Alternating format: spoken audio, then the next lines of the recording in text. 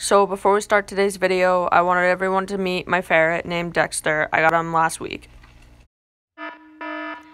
So the other day, I had a bit of a stoma scare. I went to the emergency room because I changed my bag twice in like one day and it didn't look right at all to me. And it had like cuts on it, so sometimes when your stoma swells up inside your bag ends up actually cutting into your intestine, which is the stoma that sticks out of your stomach. And my stoma looked so weird because it was like prolapsed. So I guess it's normal for your stoma to swell up and shrink sometimes. And I guess I must have did something in order to cause it to be prolapsed. Normally it fixes by itself, and it looks a lot better now that I did change it again and I put a lot of stoma powder on it.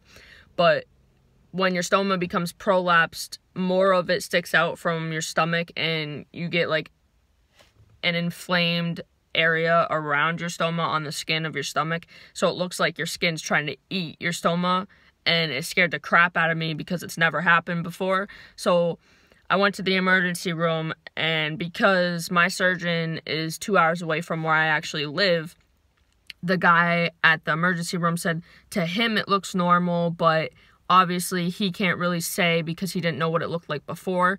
Only my surgeon can tell me if it's actually okay or not.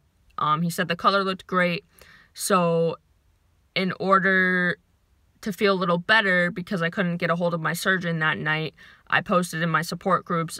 I posted a picture of it and asked them if they thought it looked normal, and everybody did give me the okay, saying it looked okay and that it definitely looked like a prolapsed stoma. And it turns out that's what it is, and it looks a lot better now. But without that support group, I was freaking out. And yeah, so I had a little bit of a stoma scare, but it's all taken care of now, so everything looks great.